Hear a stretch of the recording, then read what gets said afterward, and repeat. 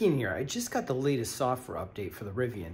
I want to see how the proximity phone key works as far as unlocking and locking, compare it to the Tesla Model 3. This software update says it's going to do a couple things. It's going to do proximity locking with the key fob. My key fob hasn't been updated yet, so I can't do that. But it also says it improves the locking and unlocking functionality with the phone as the key. So let's see how that works.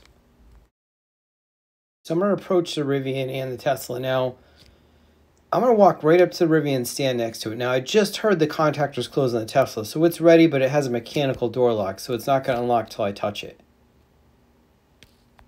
That was good. The Rivian didn't unlock till I was standing right next to it. Now let's check on locking. This is where they still have some work to do. If you notice, the Tesla is also unlocked, and its mirrors are going to fold in and it's going to lock in just a few seconds. Now, the Rivian's going to stay unlocked until I go into the house. Tesla just locked there. Maybe another 5 feet away. So I think they need to tune the locking a little bit. There is an exit delay in the lights, which I have set to 2 minutes, but that shouldn't affect the locking. The car should still lock as soon as you walk away. There you go. Remember to like and subscribe for more videos on Rivian, Tesla, Wi-Fi, and tech products.